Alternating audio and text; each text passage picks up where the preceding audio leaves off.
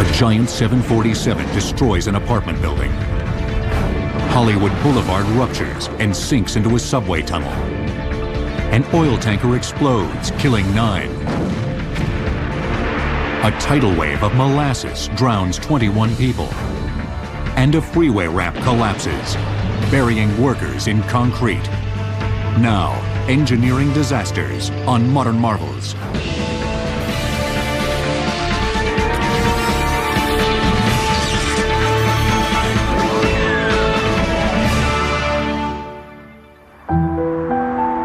On October 4th, 1992, an El Al Boeing 747 freighter took off from Schiphol Airport near Amsterdam. It was 5:20 p.m. The 3-man crew and 1 passenger were headed to Tel Aviv to deliver a routine cargo shipment. But the flight turned out to be anything but routine. Shortly after takeoff, the co-pilot sent a distress call to the control tower. Mayday, mayday, we have an emergency. El Al 1862, do you wish to return to Schiphol? Roger, we have fire on engine number 3. Roger, 1862. Schiphol, El Al 1862, we have an emergency. Number 3 and number 4 engine inoperative. Request to 7 for landing. Only 7 miles into the flight, the pilot turned around and attempted to return to the airport. His closest runway was the crosswind runway, which was, I believe he had almost 30 knots of wind directly crosswind. And to try to line up the airplane to the runway with 2 engines gone on one side, limited controllability, was almost impossible. The jet was making its final approach to the runway when the pilot suddenly lost control of the giant 747. The plane plummeted at full speed toward a residential section of Belmamir near Amsterdam. It was like he just was flying straight into the ground. And he hit right at the apex of the apartment building. The 747 exploded upon impact, and the 11-story apartment building burst into flames. Nobody on board survived the crash, and 47 people on the ground were instantly killed in their homes as they were going about their daily lives. The rest of the building was essentially considered unlivable. It was destroyed so badly. The authorities were concerned they might have a structural collapse, so they evacuated all the tenants. A team from the Netherlands led the accident investigation. They invited a team from Israel and the United States National Transportation Safety Board to join them. This was the second mysterious 747 crash in less than a year. 10 months earlier, a China Airlines jet also lost 2 engines and went down in Taiwan. When the El Al crash occurred, there were so many similarities to both cases that it ended up speeding up the investigations of both of them. The NTSB was determined to get to the root of the problem during the El Al investigation. You take eyewitness reports, you take air traffic control tapes, you take the recorders. We can examine them in detail, either in the field or in the lab. And by process of elimination, you can focus down to the area in which is significant. The primary suspects in this case were the engines, which had lost power during the flight. A Boeing 747 has 4 engines. If you're facing forward, the number 1 and 2 engines are on the left side, on the left wing, and number 3 and number 4 engines on the right side. So going left to right, there's 1, 2, 3, and 4. 747 engines are mounted to the underside of the wing. They are attached to an engine strut with engine mounts, and the strut is attached to the wing with fuse pins. To prevent wing damage, fuse pins are designed to break away cleanly from the wing of the aircraft in the event of a sudden catastrophic engine failure. There were several eyewitnesses who saw pieces coming off the airplane as it flew over the water and as it was circling around to try and get to the airport. While scouring the bottom of Lake IJsselmeer, investigators found all of engine number 4 and part of engine number 3. Finding the engine in the water was a significant piece of evidence because it showed us the strut mounting, how it had broken. And of course, this was kind of the key. As they inspected the engine mountings, they began to suspect that the tragedy had been caused by a single fuse pin that supported engine number 3. We found one fuse pin had a fatigue fractured. It can start from a small pit from corrosion or a scratch. And fatigue is kind of like if you want to break a piece of metal, you bend it back and forth, and finally it breaks. That's a fatigue fracture. And this will happen even in the strongest airplane material. Over the years, moisture in the air had caused a tiny corrosion pit of rust to form in the pin. It was just a matter of time before the fuse pin cracked and then broke apart completely. When one lets go in flight like this, it allowed the engine to rotate, and of course that then overloaded the other fuses, and that caused a separation of number 3. As it came loose, it came down the leading edge of the wing and was tearing up pieces of the leading edge as it went along. And as it reached where number 4 is, it was out in front of number 4, and essentially the airplane flew into the number 3 engine. That contact caused the damage or enough load to tear off the number 4 engine. Losing power in 2 engines does not necessarily spell doom for an aircraft. Airplanes are certified by the Federal Aviation Administration to fly with 50% of your engines. In this case, you have 4 engines, so you should be able to fly with 2 of the engines. But unfortunately, in this case, you have a situation where both of the engines were on, as we mentioned, were the number 3 and number 4 engine, and they were on the same side of the airplane. If you put a lot of power on one side of the airplane, it tends to want to roll the airplane. And if you can't stop the roll, we thought maybe this was one of the reasons why you lost control. The added damage to the wing in the El Al incident contributed significantly to the controllability problem, as opposed to just 2 engines inoperative. A few weeks before the accident, El Al had inspected the fuse pins on the Boeing 747 for corrosion and minor fractures. The tests used to examine the fuse pins were unable to detect the fatigue fracture.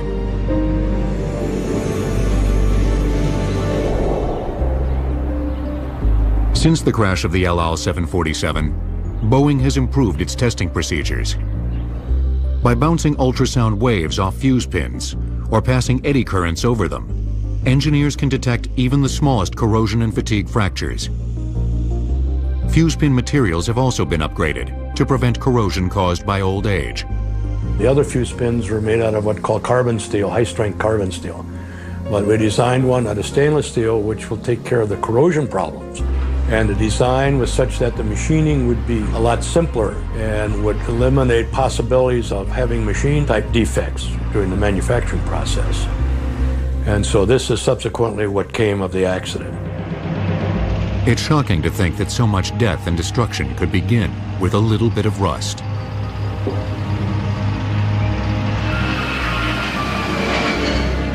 Fortunately, since the El Al disaster in 1992, there have been no other fatalities caused by engines unexpectedly dropping out of the sky. Before the El Al 747 crashed, the jet airliner had accumulated 45,746 flight hours. This is equivalent to flying non-stop for more than 5 years. Engineering disasters will return on Modern Marvels.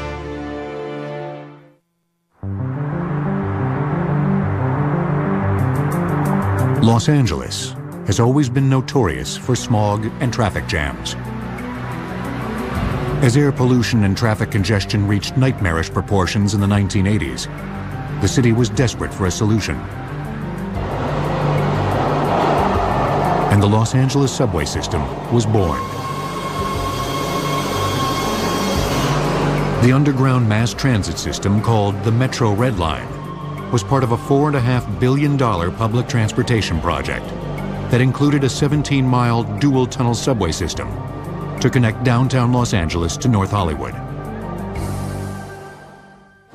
3 major tunneling contractors had formed the SKK venture in 1992 to dig out and construct the twin tunnels of the Hollywood Boulevard and Vermont Avenue legs of the underground system.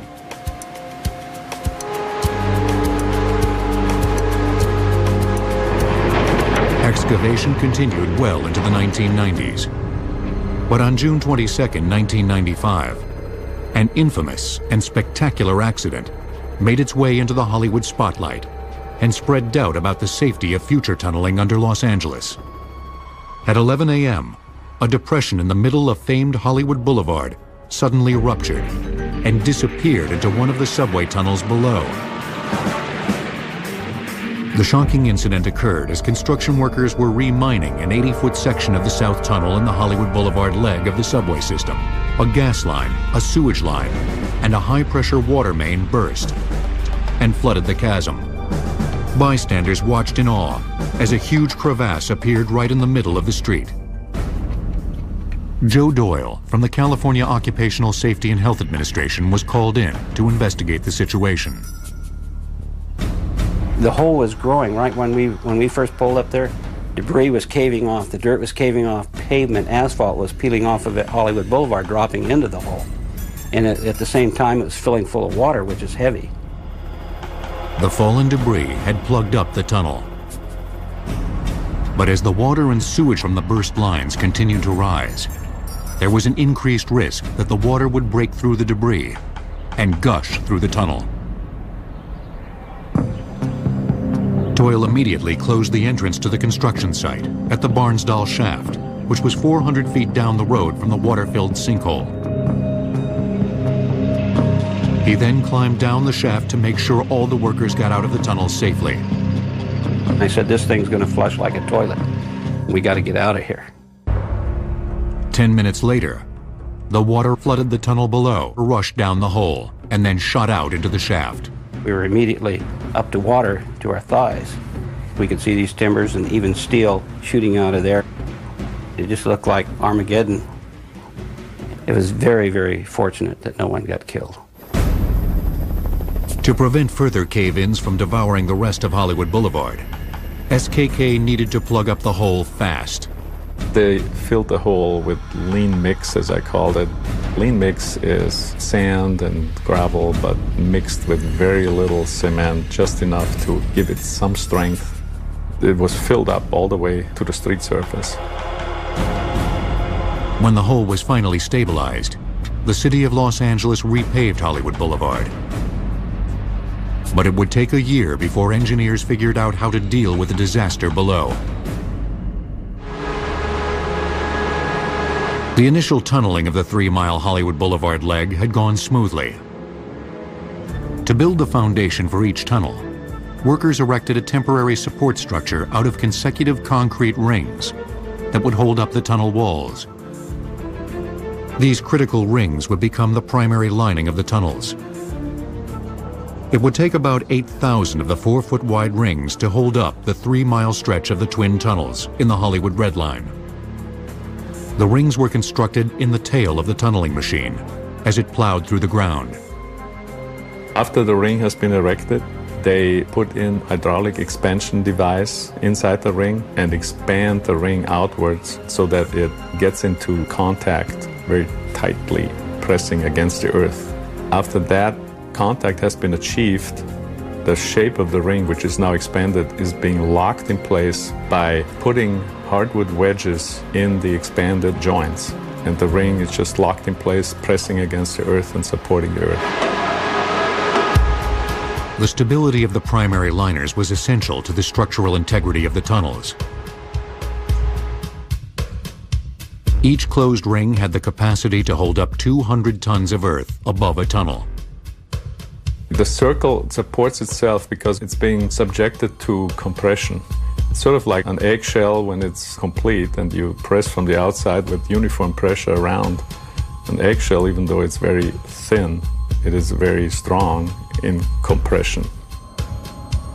After 2 years of digging under Hollywood Boulevard, the initial support structure was finally complete, and construction workers were ready to build the second inner liner inside the primary lining. Except for one problem. The South Tunnel had drifted 8 inches out of alignment as the huge tunneling machine dug through the ground. The alignment of the tunnel is all designed for a certain radius of the rail and speed of the rail for the metro rail cars. And if the rail comes too close to the tunnel wall, then the car would come too close to the wall during operation. The contractor decided to fix the problem by moving the tunnel wall out 8 inches away from the tracks. 20 essential 4-foot support rings had to be partially dismantled,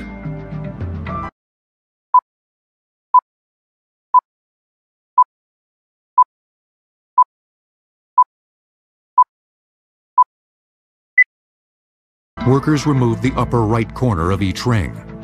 Then they dug out the dirt needed to widen the top of the passageway.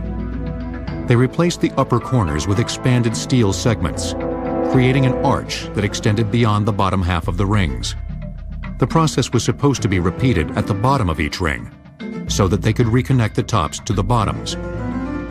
Overlooking the fact that the soil was weak in this area and could not support itself, the plan to replace the tops of all of the rings first turned out to be a colossal blunder. The disconnected rings could not hold up the 4,000 tons of soil that comprised the 80 feet of earth above them. The underlying problem was that by removing all the rings at the top first, they essentially took away the closed ring carrying capacity of the liner. There's nothing supporting the ring itself. After the accident, a new contractor was hired to finish the job. A decision was made to build a rectangular repair shaft around the site of the collapse. The walls of the shaft were formed by pounding steel casings into the ground and then filling them with concrete. The shaft stabilized the site, making it now possible to dig down from street level, excavating the lean mix and debris, and clearing out the site without risking another cave-in. Once all of the old debris was cleared from the inside of the shaft, the workers could rebuild the damaged tunnel. Instead of spending extra time and money to restore the concrete rings, they converted the shaft into a small reinforced rectangular station box, similar to a subway station. The new box section had tunnel openings on both ends to allow entry for the trains.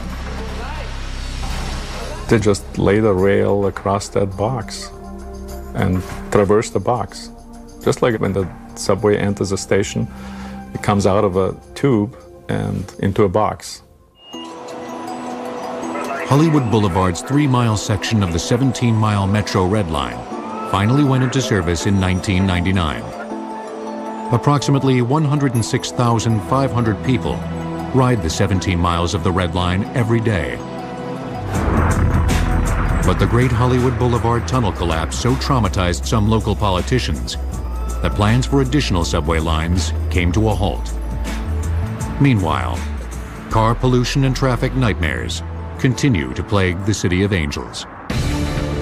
The 2 tunneling machines with backup gear that dug out the Metro Red Line were each approximately 100 yards in length. Engineering disasters will return on Modern Marvels.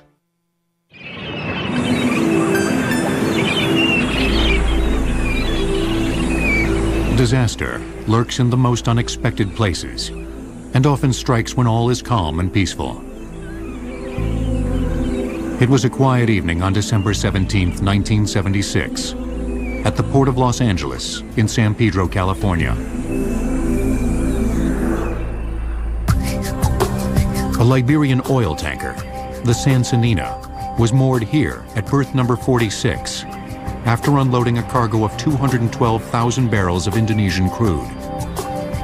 During the last remaining hours of daylight, her Italian crew refueled the ship and filled its empty cargo tanks with seawater. This is a routine practice called ballasting that would keep the tanker riding low in the water on her voyage back at sea. What happened next would remain forever in the memory of those who were there. I was located at my station at Fire Station 112 on Terminal Island about 7:35, somewhere along there in the evening. As I looked out that window, a tremendous pressure wave hit us. To tell you the truth, I thought somebody dropped a bomb. It sounded just like that. I looked out the window and a big mushroom going up in the air. And I grabbed the fire phone, but it was dead. Everything had been cut off. We call this a self-announcing alarm. Everybody ran for the boat. We weren't going to wait around to hear any kind of a signal come from the signal office. The force of the blast could be felt 40 miles away. In response, some 200 firefighters raced to the pier. The first thing we saw when we arrived on the scene was a large mass of fire involving the wharf to such an extent that you couldn't identify what actually was out there. It appeared to me that there was a large building there on the wharf that was on fire, and yet I knew that there was no building there of that size. The building Dahlquist saw was a chunk of the 70,000-ton Sansanina. Part of its midsection had blown out of the water and landed in the parking lot. The rest lay submerged at the bottom of the harbor. There was fire on top of the water, there was fire on the wharf, there was fire on the land where we had this coke and other materials stored. We simply worked all of those areas with our monitors until we were able to extinguish the fire. Remarkably, most of the 30 men aboard the Sansanina survived, thanks to the efforts of firemen like Walter Ball, who maneuvered his fireboat through the flaming debris to get the Sansanina crew off the ship. About the first 5, all of them, they wanted to do was go, let's get out of here. They thought it was going to explode again. It was making all kinds of noises in the ship.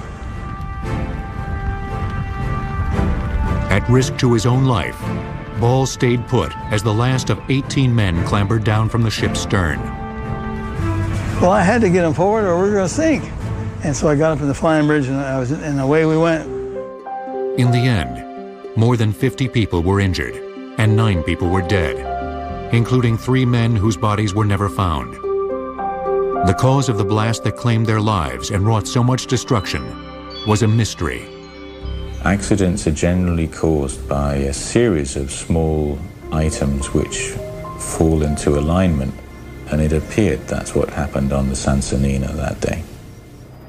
The Coast Guard immediately launched an investigation into what caused the 18-year-old ship to explode.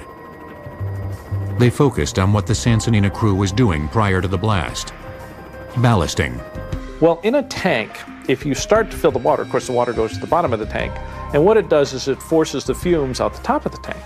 Most hydrocarbon fumes, like gasoline fumes, are heavier than air. So what that means is when they get up, they don't readily dissipate up into the air. It sits there until it's driven off by the wind or something of that nature.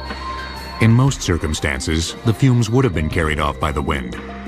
But on the day of the explosion, there was no wind, and the highly flammable vapor cloud was trapped between the midship deckhouse and the aft castle. Well, if you have a huge volume of hydrocarbon mixed with air and you ignite this, what you have created in reality is what we call now a fuel-air bomb. And the effect, of course, can be devastating. What caused the vapor cloud to ignite will perhaps never be known. There were too many potential sources. Once you have hydrocarbon gas in the right ratio of fuel and air to be ignited, it will find an ignition source sooner or later. Trust me, on an industrial system, there'll be an electric spark, there'll be something being hot, and it doesn't take much energy to kick this off. It isn't just what collects on deck, that's what causes and finds a source of ignition. There were conduction paths of air-fuel mixtures down into the tanks. The Sansanina had safety and ventilation systems in place to prevent a fire from ever reaching its cargo tanks. The chief mate was supposed to have some flame screens in place over openings which were venting out onto the deck. The flame screens are intended to prevent any flame from going into the cargo tanks on the ship. That was an industry practice at the time and appears they were not in place.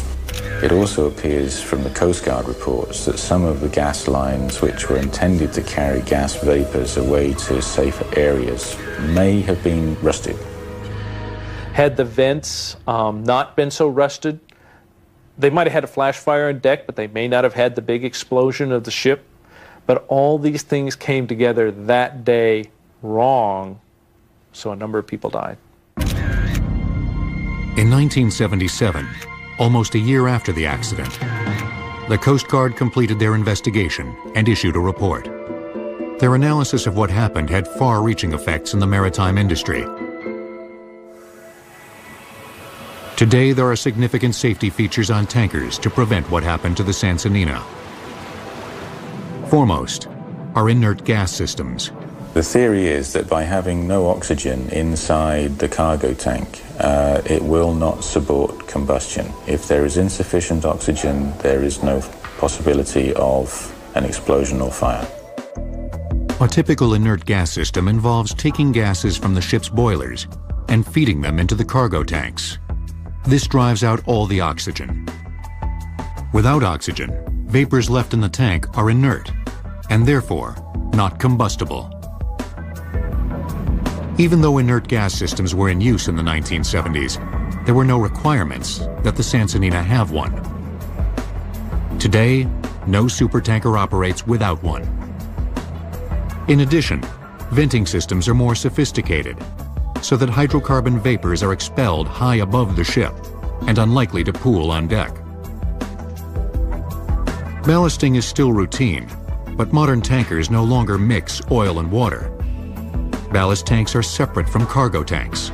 If you look at the major disasters in history, you see in retrospect a sequence of mistakes, each one of which at the time appeared to be innocent and inconsequential, which all combined in a very unfortunate way at the time of the disaster to create a disaster.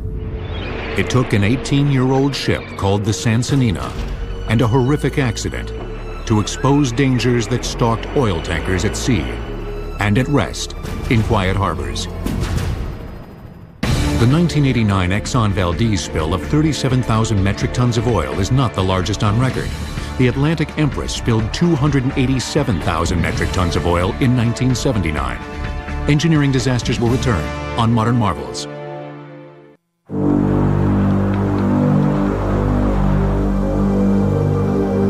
Nearly 100 years ago, this quiet Boston neighborhood called the North End was the scene of one of the most bizarre engineering disasters in U.S. history. A colossal storage tank stood here in what was once a busy commercial and residential area. It was 5 stories tall, 242 feet in circumference, and 90 feet wide. The tank contained 2.3 million gallons of molasses. Without warning, on January 15, 1919, the storage tank ruptured, spewing a thick, dark wave of destruction. 26 million pounds of molasses spilled out at 35 miles per hour. It wasn't just the molasses that wreaked havoc. Rivets and fragments from the tank shot out like shrapnel. One piece crashed into an overhead train trestle, causing it to buckle. The flood claimed 21 lives, injured 150, and caused more than $1 million in damage. It took months to clean up the sticky mess. The wave smashed into a nearby firehouse and caused the second floor to pancake down onto the first and trapped the firefighters in an 18-inch crawl space. It ended up killing one of the firefighters, George Leahy, who stays alive for between 2 and 3 hours by keeping his head above the molasses until he no longer can do so and he succumbs and he drowns. At the time, no one was sure what caused the eruption. 4 years earlier, in 1915, a company called United States Industrial Alcohol, or USIA, had built the tank. Molasses was a key ingredient in the company's namesake product. Molasses is this black, sticky stuff that's left over when you process sugar cane.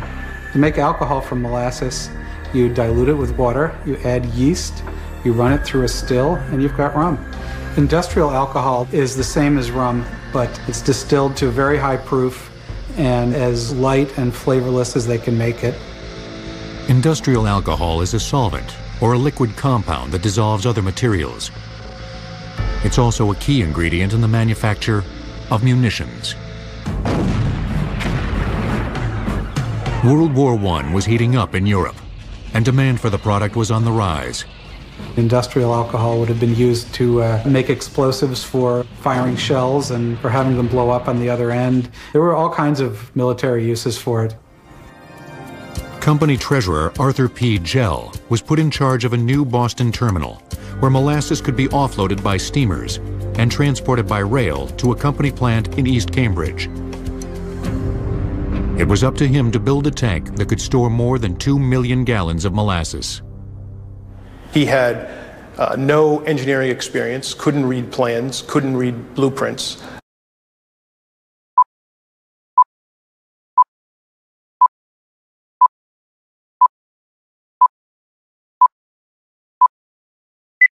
Had no technical experience whatsoever. He was basically a finance person, yet he was charged with the construction of this tank. He had to get the tank built, and he had to get the tank built fast. Gell hired the Hammond Ironworks Company of Boston to manufacture and assemble the tank. They would build the tank using lap joint construction, a method in which one steel band overlapped another. A horizontal band of 18 plates formed the tank's cylindrical shape. The tank's height would be achieved by overlapping 7 of these rows. Their specifications said they were going to furnish certain size, certain thickness steel bands for the tank, larger at the bottom and then continually smaller to the top. The specs were not met. It was a rush job. U.S. Industrial Alcohol had to have the tank ready by the end of 1915. A delivery of 700,000 gallons of molasses was on its way from Cuba to Boston. There's no documentation that they tested the steel or that the rivets were properly installed or any of that stuff. They did check the tank for leakage by running in 6 or 8 inches of water, but that was hardly a test of the tank's strength.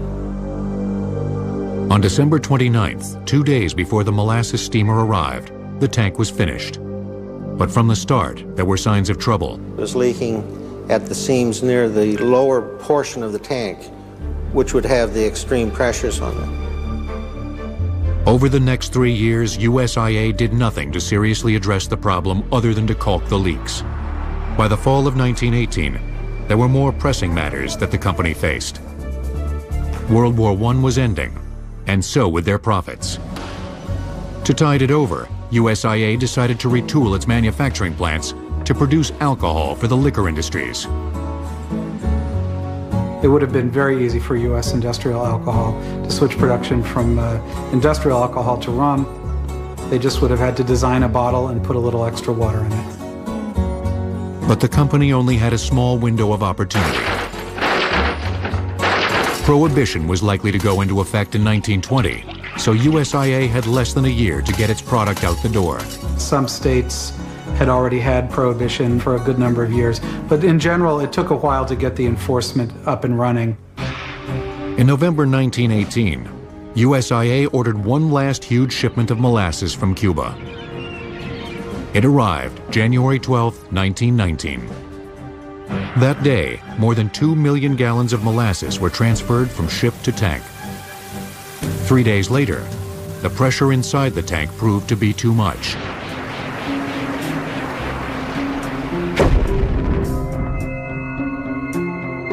The molasses flood sparked one of the first class action lawsuits in the country.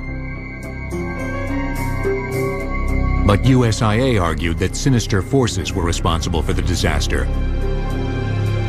The cornerstone of U.S. Industrial Alcohol's defense in the case was that an anarchist had planted a bomb on the molasses tank site and caused the tank to explode. But that theory was quickly disproved. Most broken windows were below the flood line. In other words, there was no concussive force. However, there was much evidence of shoddy construction. The tank was built in a substandard way. It was overseen by a person who didn't really know what he was doing. The steel plates that were used to construct the tank were much thinner than originally called for by the plans. Not enough rivets were used in the construction of the tank, and the tank was not tested properly. In fact, it really wasn't tested at all. A judge ruled against U.S. Industrial Alcohol, and the company agreed to pay $628,000 to the victims. The molasses flood is more than a strange footnote in Boston history. The event had an enormous impact on the construction industry, paving the way for tougher regulations. just about all of the safety standards that we are used to today, the fact that engineers need to stamp their plans and architects need to sign their work, emanated from the Great Boston Molasses Flood. If that tank were to be built again, they not only would have stamped and sealed drawings and calculations, they'd also have a follow-up construction observation program that show that they were furnishing what they said they were and that they were installing the rivets properly. Testing today is also a crucial and standard part of the engineering process. And we owe it all to a strange and deadly disaster involving molasses. Molasses was once America's top sweetener. It was only after World War I, when sugar prices dropped, that sugar moved to number one. Engineering disasters will return on Modern Marvels.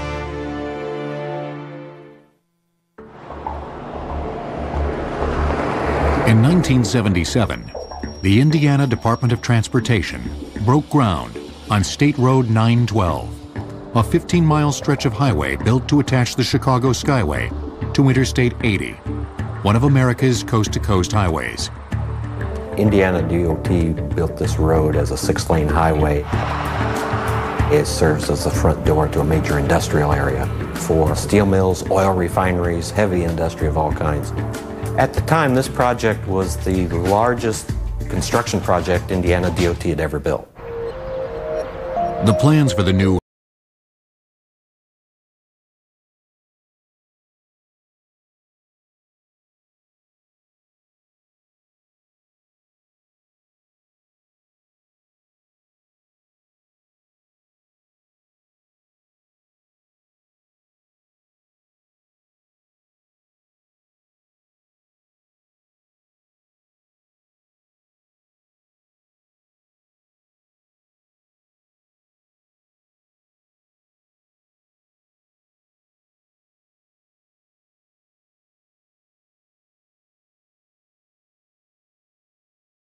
from clearance for the boats underneath and not to stop traffic.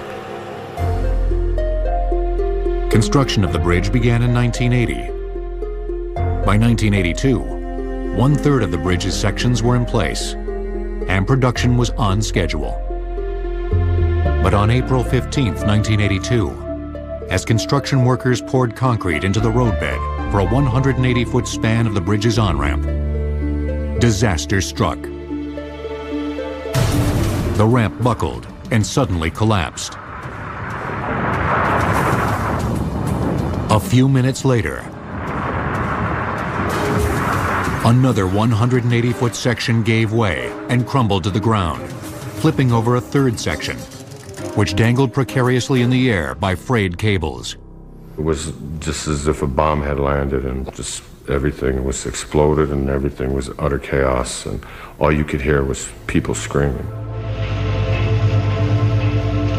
I was in a state of shock when I arrived at the job and saw the damage and the mass confusion and the debris of concrete and steel twisted on the ground. There were people covered with fresh concrete because they were pouring hundreds of cubic yards of concrete 70 feet in the air, and it fell along with the bridge and trapped people in the concrete during the collapse. 12 people were killed and 18 were seriously injured. It was the worst construction disaster in Indiana's history.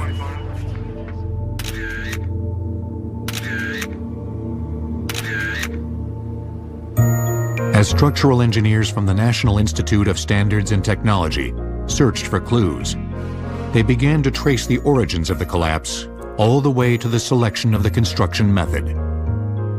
This project was somewhat unique in that the contractor was allowed to select what kind of bridge he built. The contractor, Superior Construction, chose to employ the cast-in-place post-tensioned box girder technique.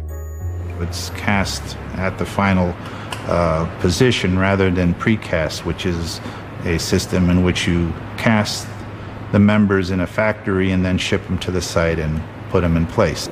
It's a very strong, very light form of construction that has been pioneered, I would say, over the last 30 years. Started in this country with the Walnut Lane Bridge in Philadelphia in 1951. And since that time, that type of construction has really taken off. Since cast-in-place bridges are hollow in the middle, they require a minimum amount of concrete to get a maximum amount of strength. That makes them extremely cost-effective. During construction of the Klein Avenue Bridge, permanent pillars and temporary towers supported elevated roadbed forms, while workers poured the concrete into place. The towers were made of steel. They come in prefabricated units, and the contractor simply puts these units together, sort of a Lego fashion, to build different heights. These steel towers sat on concrete pads that were built to stabilize the legs. The temporary support system is a vital part of the structure. Until the superstructure is completed, the temporary support system provides the basic support of the ramp, and it was what was holding the ramp up at the time of the collapse, so it had to be the source of the collapse. There was no requirement for the strength of the concrete in the pads, which is a real surprise to us. The pads were sort of cast as an afterthought. That is, if there was any concrete left over from casting the structure above, that concrete was used in the pads of the succeeding parts of the structure. When the structural engineers finally removed all of the debris that had buried the critical concrete support pads, they discovered the pads had cracks. We do not believe that those cracks were a result of impact during collapse, because the debris resting on top of the slabs had no indication of a direct impact. So we concluded from that the cracks that we observed in those critical pads were a result of their being overloaded during construction. To prove the theory, the engineers took core samples of the concrete pads to a lab to be tested. As a designer, you'd like to have the strength of a structural element be roughly 2 times the load that will be on it. We put the core in a giant press and we apply a compression load on it until it can't support that load anymore. From that compressive strength, we can estimate what the flexural strength of the concrete is, which is the way the slabs supporting the shoring towers would fail. And we use that estimate to calculate the capacity of the entire slab to resist the vertical load. Tests verified that the concrete pads were only half as strong as they should have been. They could not support the weight of the shoring towers. The weakness of a single pad triggered a chain reaction that caused the whole system to collapse. We believe that one of the concrete pads cracked, and that led to cracking of another pad. Both pads were now cracked, and this caused the tops of the shoring towers to shift in one direction. This puts a tremendous bending stress on the U-heads, which we know were poorly constructed. That caused the U-heads to break, and as a result, the crossbeam that was supported by those U-heads falls to the ground. Now we have all of the weight of the structure on one side of the shoring towers, and what happened is the shoring towers buckled and the ramp collapsed. Construction of the Klein Avenue Bridge resumed later in 1982. The National Institute of Standards and Technology and an independent consulting firm offered recommendations for the construction of the new temporary support system. To ensure they met safety criteria, Superior Construction created a separate design plan for the new temporary support structure. Instead of using concrete pads, larger wooden timber footings were constructed to support the tower legs. These footings were bolted together to form a long, solid foundation. I think the key lesson from this investigation is the design of a temporary support system in construction. It needs to have the same detail of attention and engineering calculation as the final structure that's being built. The Klein Avenue Bridge was finally completed in late 1983. Over 20,000 vehicles cross this bridge every day.